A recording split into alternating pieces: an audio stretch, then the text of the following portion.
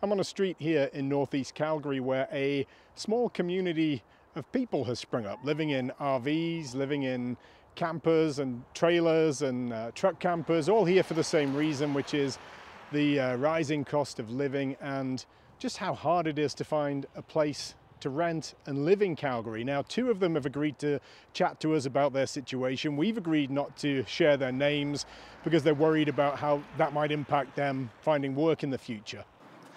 So do you stay in the same spot, or do you find that people want to move around different parts of the city?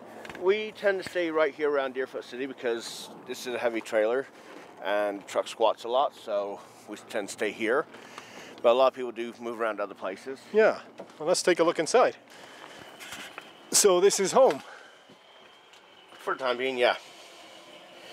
Till we can afford to do an upgrade. How did you end up here living in a trailer in Calgary? Back April 2023, I broke my leg in two places. 8 weeks later, I was back at work. I was actually one of these people who actually loved their jobs. And then 2 months after that, I got laid off due to shortage of work. And that's when we decided, you know, I'm entitled to EI, make the move out here because living on EI is cheaper to live out here than it is in BC. So we came out here to Calgary. What's it like in the winter? You know, we had this really deep freeze a couple of weeks ago. How do you survive out here? Lots of gas in the vehicles and engines running full time. But, you know, our main expense is propane for cooking with, which is usually about 120 bucks.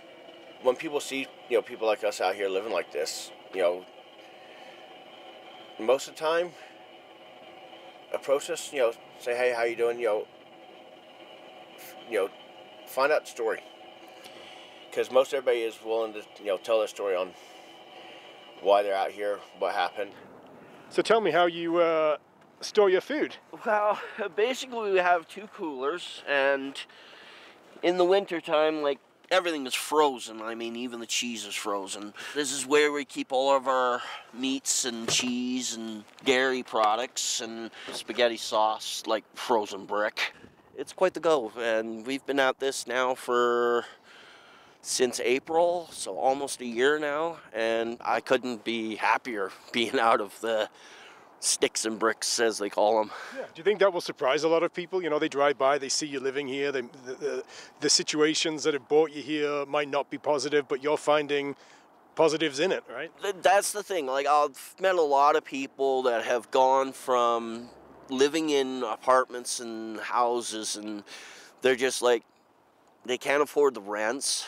They get into living in their vehicles, and they seem to find it a little easier. Some people, they kind of travel around and they find friends, and then all of a sudden they've grown into a little community and everybody's watching out for each other, and it's a life that not a lot of people could adjust to, but some people are adjusting no problem. For myself, yeah, I would like to be warmer places, but I'm happy.